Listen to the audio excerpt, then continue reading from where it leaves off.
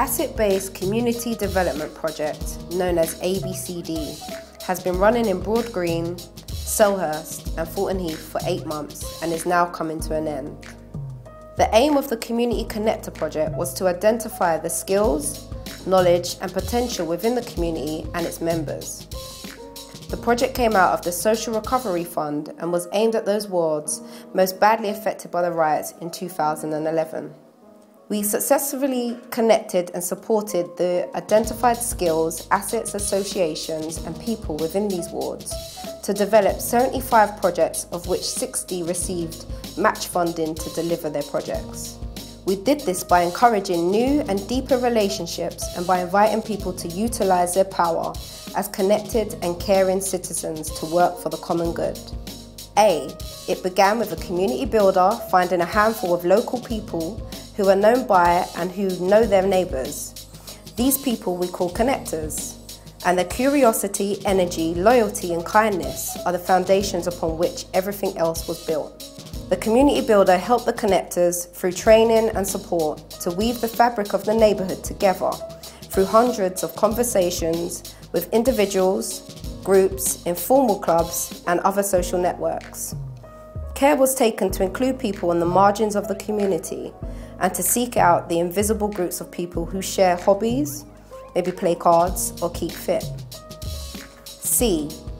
These conversations focused on exchanges of positive regard and on uncovering people's strengths, stories, ideas, hopes, skills, passions and resources.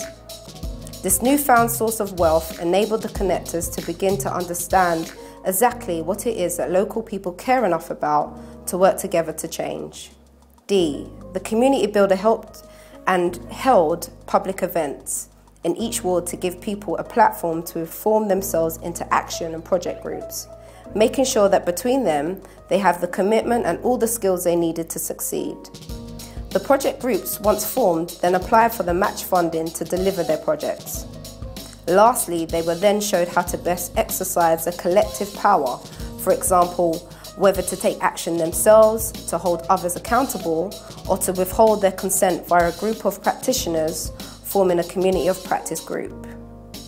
And finally, the examples of projects developed in partnership with the ABCD project included the Future of Croydon project in Broad Green, Music Literacy Club in Selhurst, and a support hub for young people and their parents in Thornton Heath. I'm Pamela Cumberbatch. I live in Valley Park.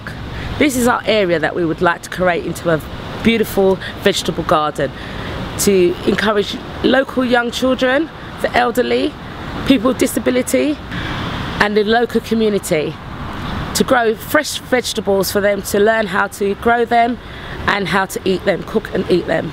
We've been trying to get this space for over 3 years and it's been a long process, but we're almost there. We're almost planting and cultivating the land. Local people have experience of gardening, growing their own vegetables in allotments. They have time and they have tools to come to help us with our project. The local children will be able to maintain this garden with the help of the elderly with experience and other people that have the time to help them to cultivate the land. Starting in June 2012, our asset-based community development project in 3 Croydon neighbourhoods has identified and strengthened human and physical assets by recruiting 25 adult and 10 children, 8 to 10 years, volunteer family connectors to harness the energies of local people to develop new social networks and peer support for families.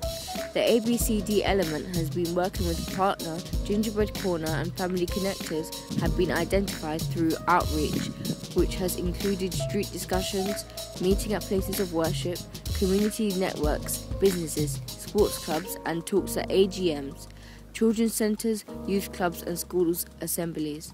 In total, community builders have attended and presented at 43 individual events. My name is Marcia Francis. I live in Thornton Heath, I'm local. I'm trying to develop 2 projects at the moment, one of which is to provide breakfast for school-aged children who go to school within the borough of Croydon. I'm looking at sort of secondary school-aged children because we're talking to parents and doing some research, it seems that nursery schools and primary schools seem to be they're well catered for when it comes to breakfast, whereas a lot of the secondary schools don't seem to be providing that. So I would like to if I can find myself somewhere to provide an early morning breakfast for those children, that would be really good, I think, for them. Yeah, I've had quite a few calls actually since last week. People offering to volunteer, which is really nice. People offering to provide eggs or groceries to make breakfast. I've had people who are willing to come and help me serve breakfast. In fact, help me cook the breakfast too. So yeah, there's a lot of help out there. I talk to young people about having a breakfast provision and whether or not it's something they would use. And they were saying yes, it seems very positive. They would be prepared to stop off before school and get something to eat. And the range that would be provided was probably more than just a bacon roll, which is what most of them seem to be having at breakfast. This is not about creating a business and making money. This is about providing a service for the local community, which, you know, from what I gather is a service that's going to be needed. So it will be free at point of service. There's no charge whatsoever. The children won't be charged, their parents or guardians won't be charged. It's all about community. Initiative is where I provide support and advocacy for families where a young person's been excluded from school, whether fixed term, so for a few days or a week, or permanently. And what my role is mainly to support and advocate for the young person, and just to ensure that they've actually been excluded from school fairly and legally. Unfortunately, a lot of parents, no fault of the parent, but parents don't seem to know the procedures surrounding exclusion and what is legal and what isn't. And unfortunately, within our borough, we're seeing more and more young people being excluded from school for reasons that by law the schools shouldn't be excluding them for.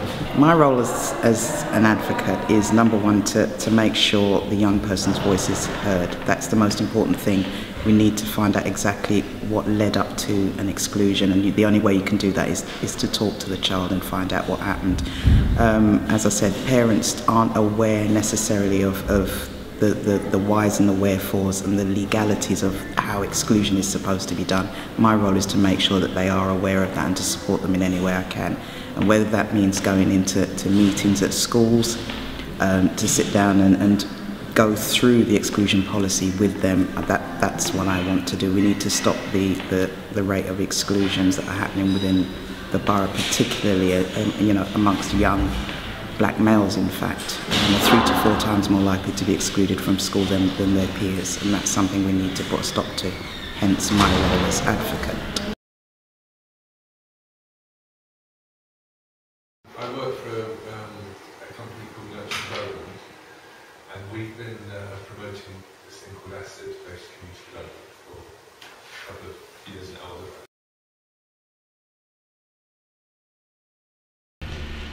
Good afternoon. My name is Sonia Reid. I'm from the Family Federation for World Peace and Unification. It's like a local family church which is based in Croydon Heath, and basically I'm looking for some service projects. We have like a group of young people and we'd like to kind of help out in the community, so I'm kind of looking for different service projects. We also like do events to enhance like cross-cultural understanding and things like that. Thank you. My name is Cecilia Fortune. I work here in the Hazelmere Hall, and I'm very happy that this kind of event can take place in the hall here, and I'm also part of the Family Federation for World Peace, and very interested in seeing what can be done to really bring people together from all walks of life and from all cultures and from the whole world really. And there's many different community projects we can do to bring people more together. Hi everyone, my name is Alison and I'm from Co-Arts. I'm one person within 3 of us that we run a business that provides dance, drama and careers workshops for youth in Croydon. So we work with many schools in Croydon from the age of 6 upwards, and basically help to build self-esteem, social awareness, and the whole process about job searching and the transition from school into further education and into employment. So I'd like to network with everyone here to see how we can all work together and also focus on Thornton Heath as well.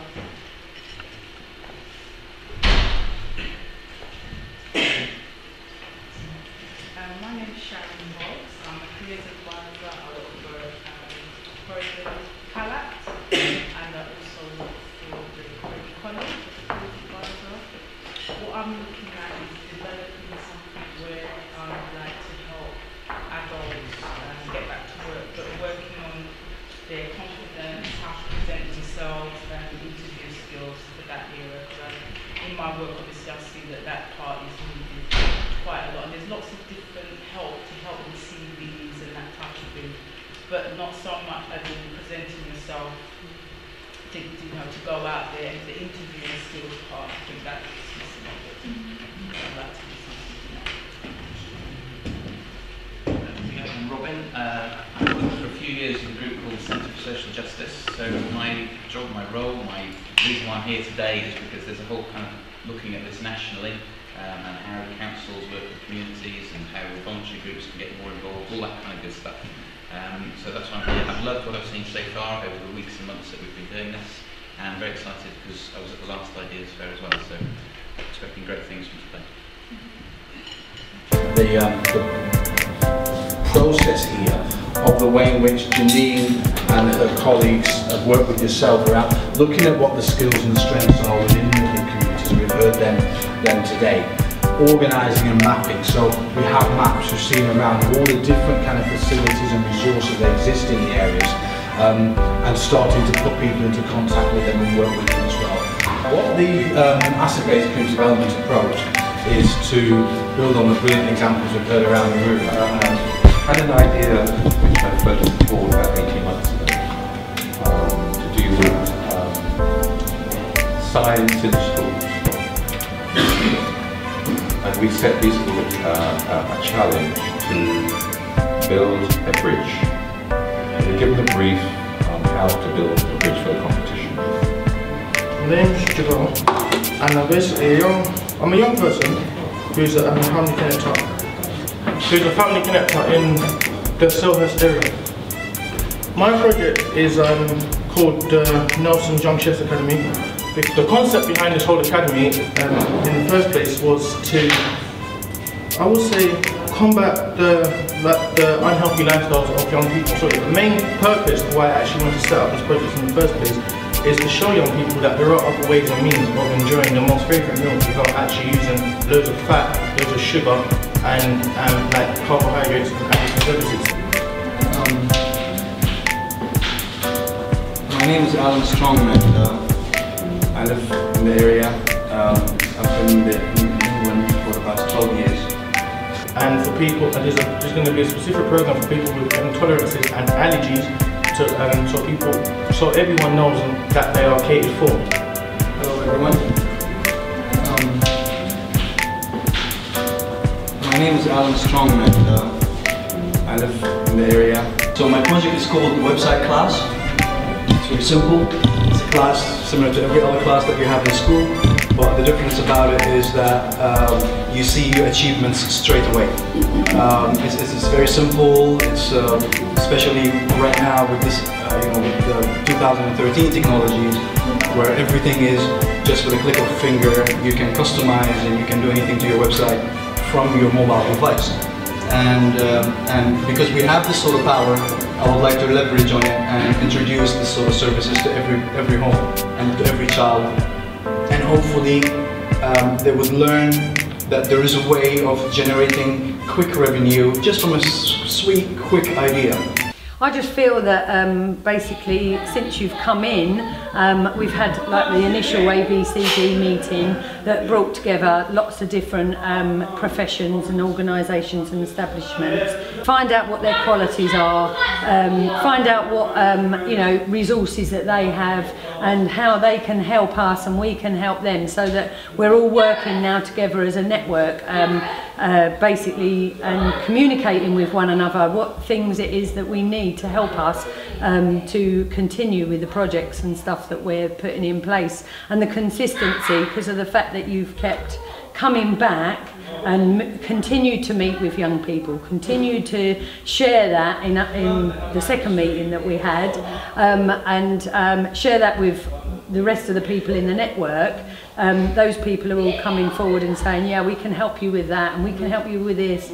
So do you know what I mean? It really does enhance everybody's chances of actually managing to you know, progress in whatever project it is they're working on. So yeah, it's been really helpful. And how about the project that we done with the group of young boys here? How do you think they benefited from ABCD compared to other projects that have come into the area? Well, the fact that they actually stuck with it and didn't give up initially is an achievement in itself. Their project was to raise funds in their area in New Addington, and basically they organised an event that would be a fundraising event to raise funds for that. They'd done all their own advertisements and prepared everything for the day, communicated to staff and said, you know, we need someone to cover the bounce castle, we need someone to cover the face paints, and all the different activities that were provided. They made sure that, you know, it was good supervision. You know, it's given them more